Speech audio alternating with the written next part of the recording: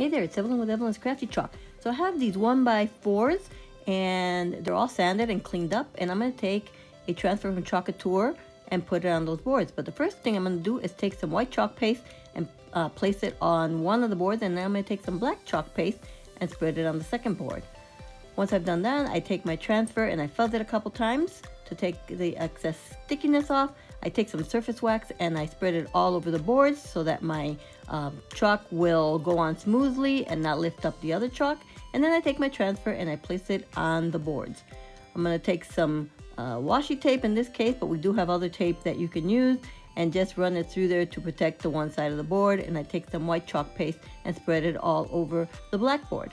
Then I just push the paste through and pull up the tape and put it on the other side, and I do the very same thing with black paste on the whiteboard. This is a yin and yang thing, and I want to thank Ken from Ken's Creation for the inspiration. So I go ahead and lift up the transfer to reveal an absolutely beautiful home decor. I hope you like it. Visit me at Evelyn's Crafty Chalk. Bye.